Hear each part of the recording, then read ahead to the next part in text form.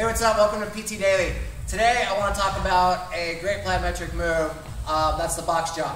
I see this done improperly all the time too, so I want to show you how to do it the right way, in a way that's going to kind of not make you get hurt. So, typically what I see is this.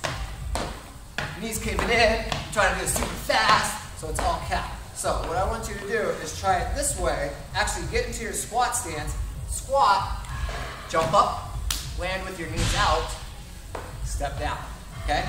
Squat, you want to use the fast twitch muscle fibers of your big muscles here. Jump up, knees out, step down. Now, when I do these, I like to alternate what foot I step down with, then it makes it more fun.